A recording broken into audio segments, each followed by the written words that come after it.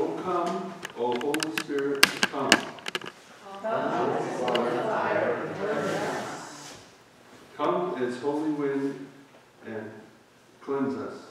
Come as holy light and lead us. Come as holy truth and teach us. Come as holy forgiveness and free us. Come as holy love and enfold us. Come as holy power and enable us. Come as holy light and dwell in us.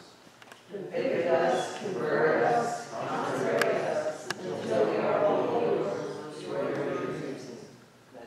Let us worship God.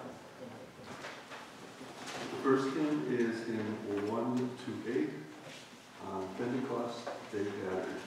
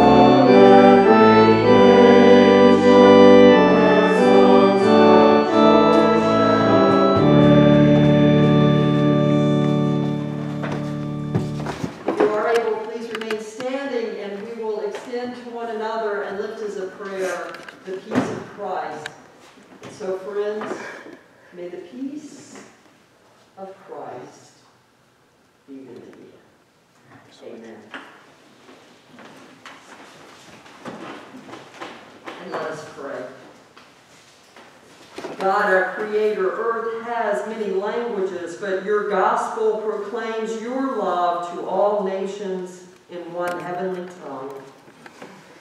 Make us messengers of the good news that through the power of your Spirit, all the world may unite in one song of praise through your Son, Jesus Christ our Lord, who lives and reigns with you in the unity of the Holy Spirit, one God, now and forever.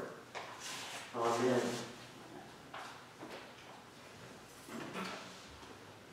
Our first reading today is John 14, 8 through 19, and then 25 through 27. Philip said to Jesus, Lord, show us the Father, and we will be satisfied. Jesus said to him, have I not been with you all this time, Philip? And you still do not know me? Whoever has seen me has seen the Father. How can you say, show us the Father? Do you not believe that I am in the Father and the Father is in me?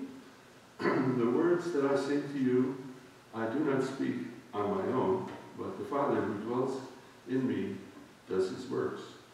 Believe that I am in the Father and the Father is in me. But if you do not, believe me to be the works themselves.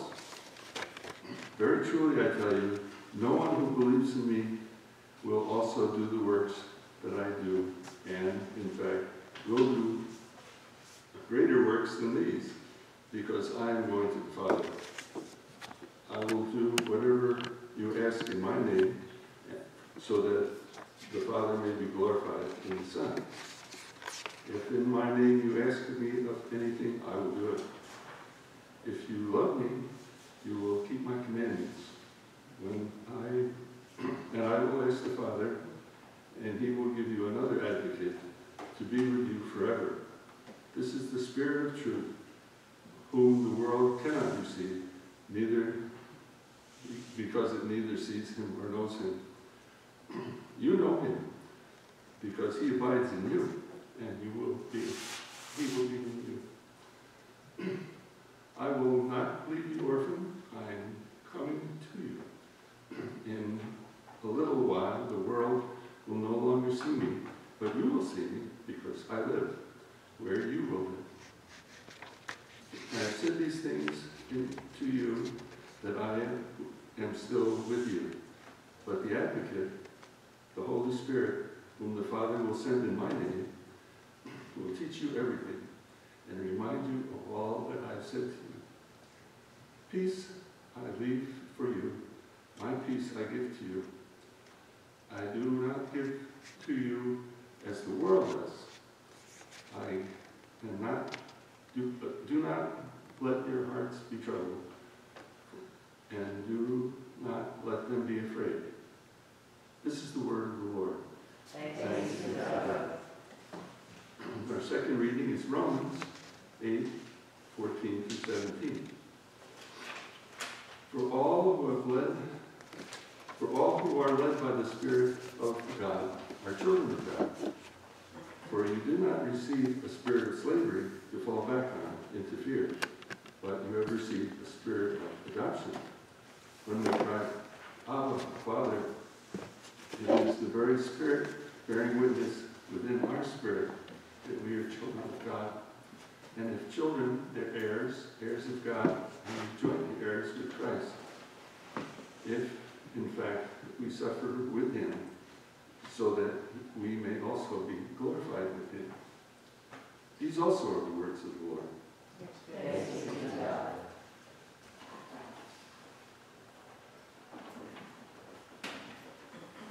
Listen now for God's word as it comes to us in the story of Pentecost.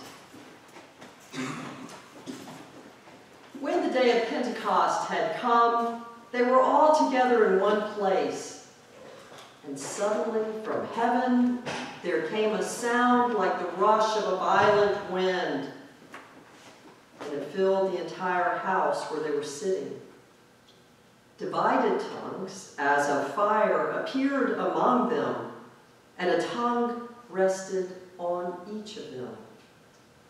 All of them were filled with the Holy Spirit and began to speak in other languages as the Spirit gave them ability. Now there were devout Jews from every nation under heaven living in Jerusalem, and at this sound the crowd gathered and was bewildered, because each one heard them speaking in the native language of each. Amazed and astonished, they asked, "Are not all these who are speaking Galileans? And how is it that we hear, each of us, in our own native language? Parthians, Medes, Elamites, and residents of Mesopotamia, Judea and Cappadocia, Pontus and Asia, Phrygia and Pamphylia, Egypt and the parts of Libya belonging to Cyrene, and visitors from Rome, both Jews and proselytes, Cretans and Arabs. In our own language, we hear them speaking about God's deeds of power. All were amazed and perplexed, saying to one another, "What does this mean?" But others sneered and said, "They are filled with new wine." But Peter, standing with the 11, raised his voice and addressed them, "People of Judea and all who live in Jerusalem, let this be known to you, and listen to what I say. Indeed, these are not drunk, as you suppose, for it is only 9 o'clock in the morning. No, this is what was spoken through the prophet Joel. In the last days it will be, God declares, that I will pour out my Spirit upon all flesh, and that your daughters and sons shall prophesy, and your young men shall see visions, and your old men shall dream dreams. Even upon my slaves, both men and women, in those days I will pour out my Spirit, and they shall prophesy. And I will show portents in the heaven above and signs on the earth below, blood and fire and smoky mist. The sun shall be turned to darkness and the moon to blood before the coming of the Lord's great and glorious day. Then everyone who calls on the name of the Lord shall be saved." Friends, this also is the word of the Lord. Thanks be to God.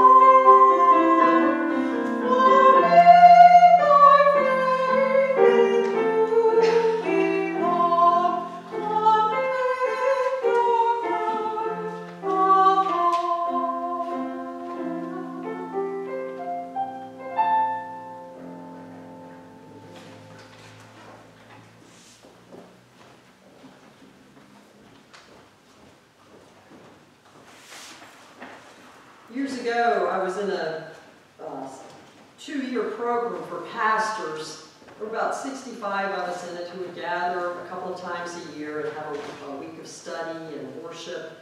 And on one of those occasions, we were from many denominations, many different Christian backgrounds, and on one of those occasions at the worship service, someone collapsed.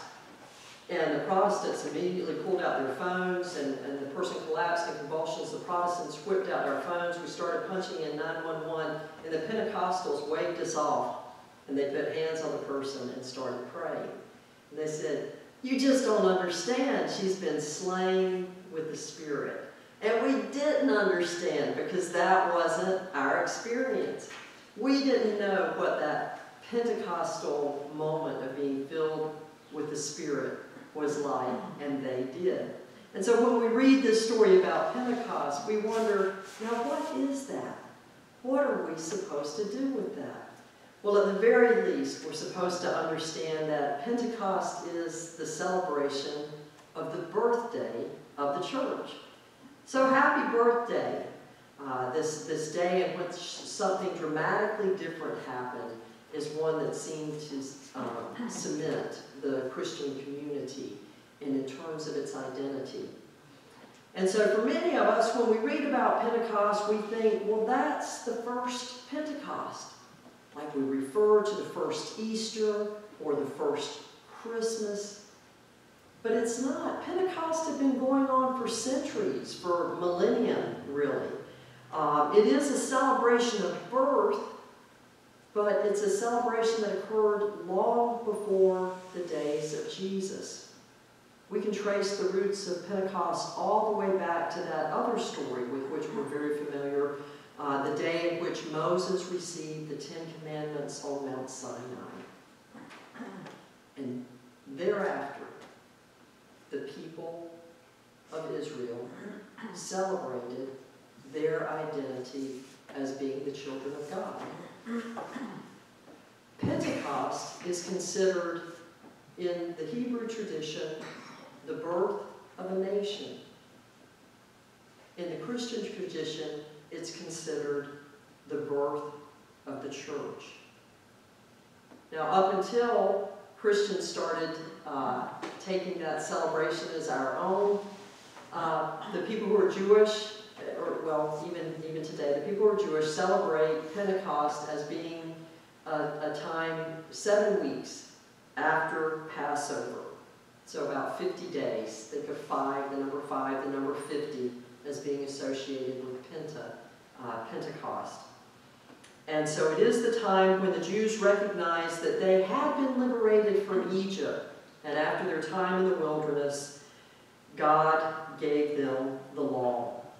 And this proved to be a unifying moment for the Israelites. And likewise, in the early church, the Apostle Paul pointed to this Pentecostal story as the day in which the people who followed Christ were unified. We have the expression, we talk about the spirit of the law. If you think about the spirit of the law, that will be a mnemonic way of thinking about Pentecost, because it is the birth of the nation that came from the law. God gave the gift of the law and created the Jewish nation, and God gave the gift of the Spirit and created the Christian church. So Pentecost for the Jews was the time when they received the law and had birth of the nation. Pentecost for Christians is the time when the church received the gift of the Spirit and created the church. So look at what happens in our story in the Acts of the Apostle. We're told that when the day of the Pentecost had come, they were all together in one place. This was a pilgrimage that the people made once a year, those who were able to gather together for a large service of worship. And remember, the earliest Christians were predominantly Jewish. There were some who had converted to the faith. But because this was a Jewish celebration, as good Jews did, they honored their rituals, their special holidays. And so they gathered together in one place for the celebration of the Feast of Weeks, is what they referred to as Pentecost. And when they were all together in one place, suddenly a sound from heaven came like the rush of a mighty wind, and it filled all the house where they were sitting. And I wanted to have us try to kind of recreate that sound of inhaling, exhaling, but then I thought, oh gosh, we can't do that because of COVID. But if you will, think of those moments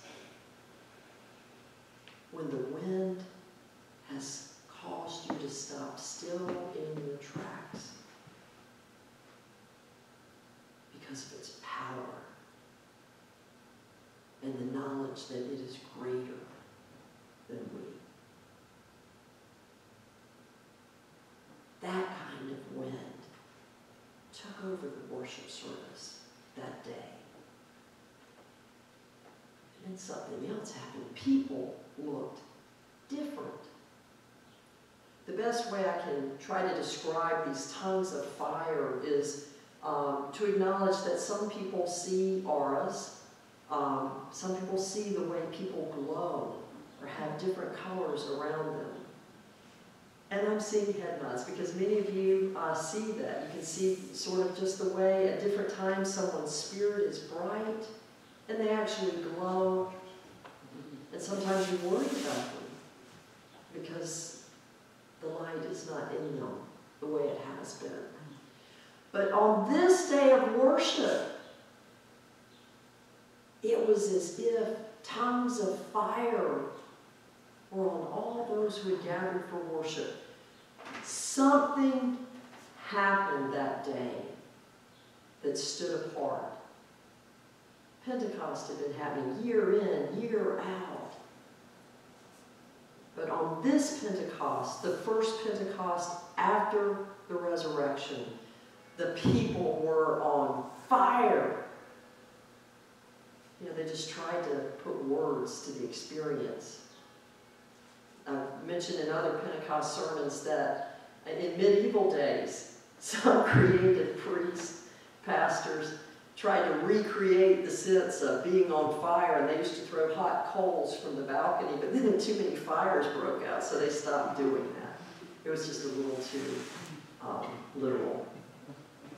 But the Spirit was with them. All were filled with the Holy Spirit, and this was the promise of Jesus. Kurt read that to us and reminded us that Jesus said, "My Spirit will be with you." And the people began to speak in many different languages so that all of them heard in their distinct dialect. Parthians, Medes, Elamites, Egyptians, and so forth. It was like a reversal of the story of the Tower of Babel. You know that Old Testament story in Genesis where all of a sudden people are speaking and their language is confused and people can't understand each other. But now, everyone's speaking differently, and they do understand. And they can't figure out how that can be. When the Spirit comes upon them and different languages are spoken, it is a moment that unifies the people in their diversity.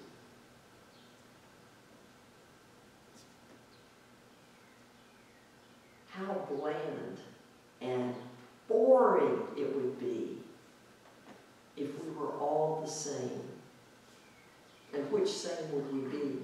What if we were all alike? Who would we choose to be our prototype?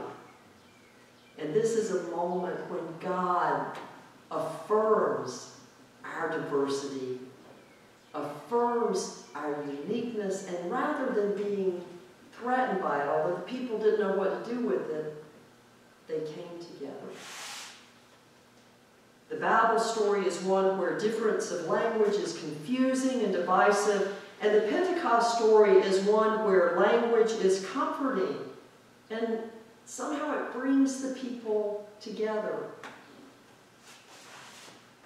On the day of Pentecost in the New Testament story, we can recognize the formation of the body of Christ as being one body with different parts, and it's represented by the many different people who were present that day.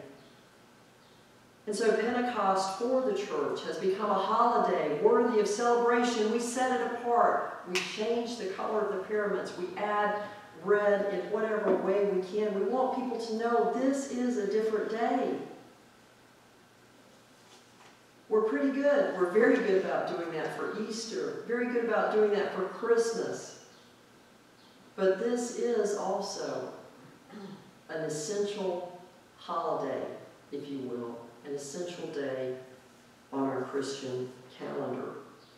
Few of of us have said, it is Pentecost weekend. But secular-wise, we all noted, or most likely noted last weekend, that it was Memorial Day weekend. But the ancient Hebrews celebrated Pentecost religiously. And that's why the followers of Christ were all together in one place, because Pentecost had been celebrated for all those centuries. And because of their faithfulness, Pentecost provided a possibility for the inbreaking of the Holy Spirit. And thereafter, the early church has celebrated Pentecost as its birthday. So an ordinary religious event, that ordinary annual ritual, became an extraordinary event. A time of celebration and festivity became an unforgettable moment when the Holy Spirit arrived as its guest, or as its host. But realize that the event itself might not have occurred had it not been for the regularity of the event itself. Everyone knew what to do on Pentecost. They knew the ritual was to gather to celebrate the receiving of the law. And if they were able, they were to gather together in Jerusalem. And they were to gather and they were to worship God, even though they spoke in different languages, even though they represented different cultures. In spite of their differences, they believed in the same God, and they faithfully worshiped God. And here's a great challenge for us today, is to come together in our differences. So many congregations, so many denominations have winnowed out difference. There's an article today about COVID weddings, weddings that were postponed and are now being held. And that reception that was planned 2 and 3 years ago has gone up in price exponentially. So here are these poor couples. Here are these couples who are getting married, and they had previously invited, say, 100 guests, but the cost of the wedding's doubled. And so they've had to pare down those lists. And what is the social etiquette of uninviting people? But as Lisa and I were reading that article, we thought there's probably another reason for paring down that list. And mentioned in the article was people realized during COVID who had the places of prominence in their lives. And we realized that divisions that had arisen between friends and family likely also redefined that guest list as it came around today. We become so threatened by difference. Our strongest friendships, the ones with the most grit, are those with whom we disagree. Because in that moment, we're saying the essence of you, the essence of your spirit is most important. And what we believe, our opinions, that's peripheral. That's clothing. That's ornaments. What we have is soul connection. It's spirit. The people who gathered on Pentecost could not have been more different. And in their difference, they were united.